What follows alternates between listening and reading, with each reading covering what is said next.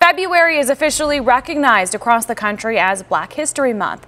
But in Miami, Arizona, a proclamation aimed at getting that same recognition has generated some controversy. Our Elliot Polikoff takes a look at a town council meeting that took a pretty drastic turn.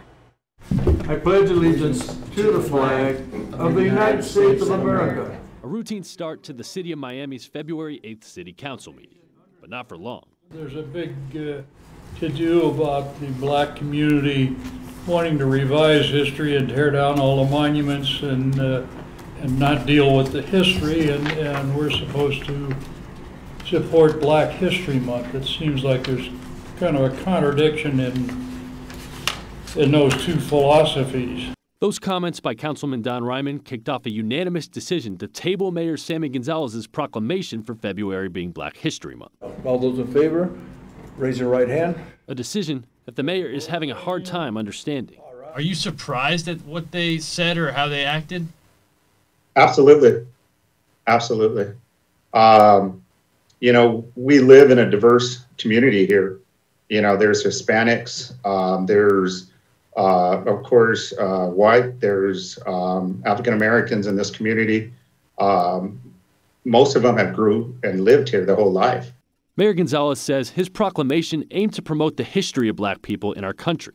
But when read aloud, the council members had a different perspective on what they heard. I encourage all citizens to celebrate our diverse heritage and culture and continue our efforts to create a world that is more just, peaceful, and prosperous.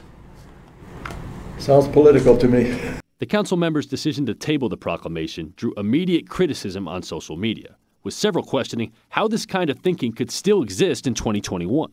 Roy Tatum of the East Valley NAACP says part of the problem is thinking that history and politics are two separate concepts. I would say Black History Month is both historical, cultural, and political, because we've known that for political purposes, Black people have either been empowered or been marginalized.